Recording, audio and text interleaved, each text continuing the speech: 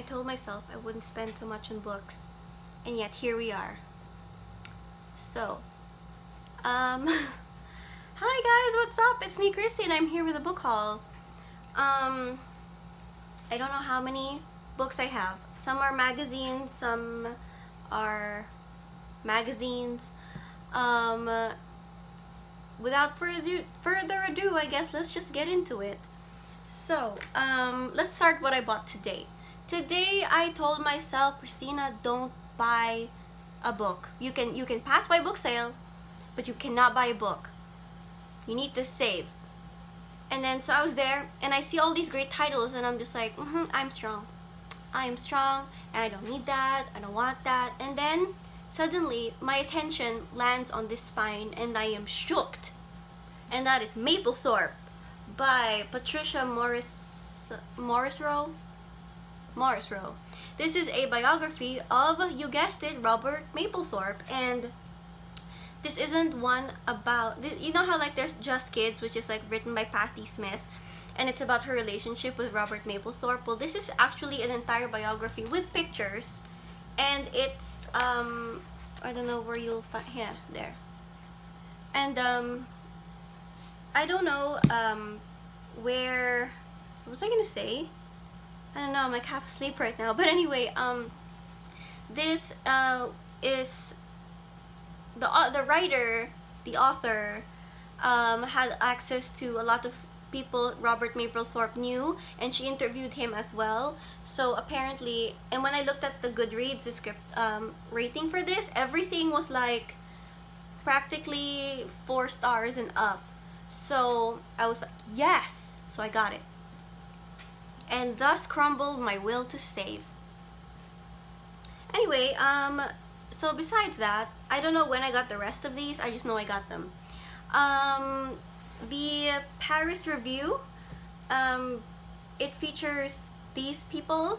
I just got it because like, we don't get a lot of these here. They're not published like regularly or anything. But I just kind of want to read articles and essays that aren't books, because there are a lot of good like literary magazines and whatnot, and I think that that's important too, besides novels and things. So there we go, the Paris Review. And I think at the same day, oops, I'm shaking my camera, be gentle. Okay, I got the New Yorker. This, not necessarily because I found anything nice about what's in here, I just really like the cover. So I was planning to use it for like Bookstagram stuff. But yeah, I think it's beautiful.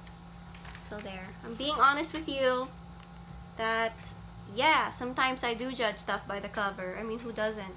We see things first before we hear about them. I found a nicer copy of Wise Children by Angela Carter. My other one is like, it looks like it's gonna crumble in my hands. But this one is a lot more sturdy, and it's got like this at the back, so it's pretty good. And then the other, last January, I was like in the bookstore, right? I'm always in the bookstore, I mean like let's face it. And so I was like browsing, and then I see, oh, Way of Shadows, oh, Brent Weeks, and it's oh book 1. That's great actually, because usually I find book 3, book 5 or whatever, and then you never see book 1. You see it like 2 years later, and by then you don't want to read it because there's like, you know, like the time you wanted to read it, it's not there. So I was like, wow, it's here, that's great, I don't have to like spend a lot. Mass market, but oh well, you know. And then so I flip it open, right? And then I'm like, why is there writing there? Why is it right under the name? Wait a minute, is it signed? I was like, and then I actually Googled it, and then I compared the signed photos with this, and I'm like, it's signed! Oh my gosh! This is like the first time I found a signed book in book sale by the author. Usually you see dedications, right? Like, oh, this for loved ones and things. But this one though, like, I was shocked. This is the same place where I found the Mapplethorpe book, but different place. And then as I was checking out, I was like, hey, what's that? And then I found, and then I thought it was reserved, so I was like, is this reserved? And she's like, no, it's for sale too. And then so I was really blessed to find Dashiell Hammett's The Maltese Falcon. And I think I read somewhere that you don't have to read his stuff in order because it all makes sense anyway. And compared to how expensive it is on like a nicer version, this is only 15 pesos. So yes, Dashiell Hammett, I wanted to read him ever since. Like I read Lillian Hellman's autobiography, memoir. Yeah. And then found Liza of Lambeth by W. Somerset Maugham. Thank you, Dane, for the correct pronunciation. And Henrik Ibsen's A Dollhouse and Other Place. So I don't really remember why I got this one. I just was like, oh, plays.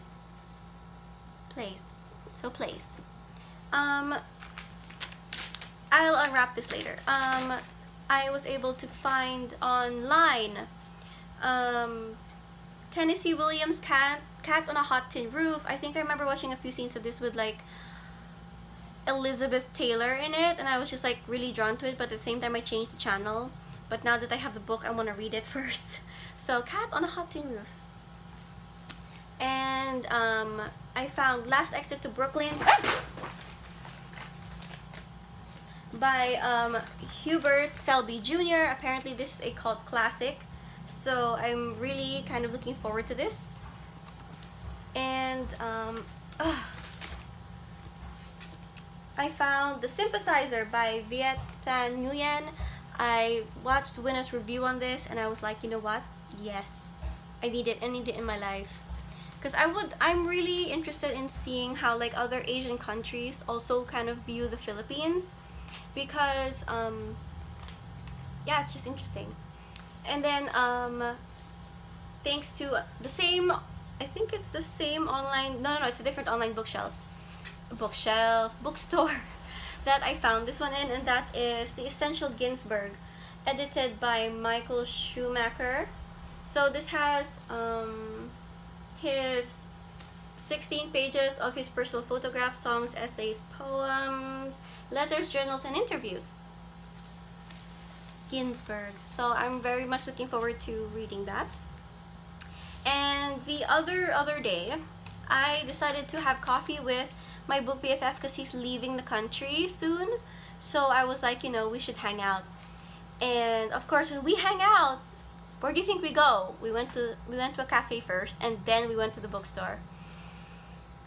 He just saw things on the shelves and started handing them to me, and I was like, yeah, okay, I'll get it. Like, what even is my life? He just gives me things and I just get them. But like, yeah, he's got a great eye for things. So I found Half a King by Joe Abercrombie. Actually, there was the paperback edition of this, but the reason why I got this instead is because the map looks a lot better than the paperback one. So yeah, I always thought this was an adult fantasy. Turns out it's like YA or something. So that's interesting. And then I found Robert Louis Stevenson, Black Arrow in the Penguin Classics edition. I will not lie, I was drawn to like, oh, Penguin Classics, and I'm like, oh, Robert Louis Stevenson. But apparently this is a series of this is pretty much like a series of short stories, or like a series of stories that came out weekly or something, about a guy who fell in love with a girl during the time of the War of the Roses, something like that. And then there's like a mercenary group called the Black Arrows. I don't know, have you guys read this?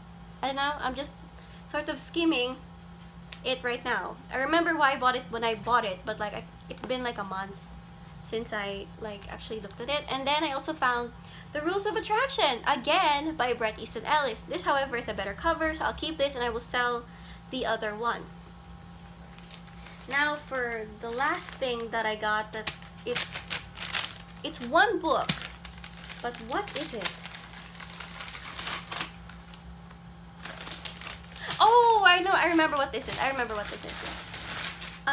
So randomly I was just in the bookstore, like I always am, like I live there because I live there.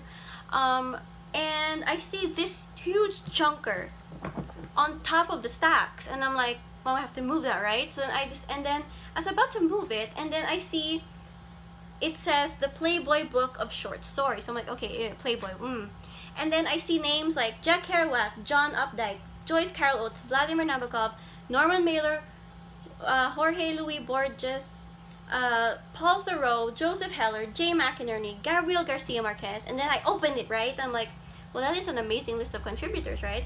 So then I open it, and I flip through the contents, and you see Herbert Gold, Richard Madsen, Ray Bradbury, James Jones, Roald Dahl, Shirley Jackson, blah, blah, blah, blah, blah, like Philip Roth, Ursula K. Le Guin, Haruki Murakami. I don't think Neil Gaiman has one in here. I'm not sure, but I know he doesn't. But I was like, what? So it turns out that when Playboy started, they had they reprinted short stories that were already printed before. But then as they grew in popularity, a lot of authors decided to submit their short stories to Playboy in a way to break off from these sort of family-centric magazines that they were sort of forced to write like in the 50s or whatever. And so because of that, now there's this huge collection of short stories by all these amazing authors right here in my hands for a really cheap price. And then when I met up with one of my friends, she was like, I really want that, see? And I'm like, well, you can borrow it. I'm not giving that up, that's for sure. So yeah, that's it. Those are all the books. I'm not gonna lift them, they're too heavy. Thank you guys for watching. Thank you for sticking around. Let me know what you think of the haul. So yeah, that's it. See you guys next time. Bye.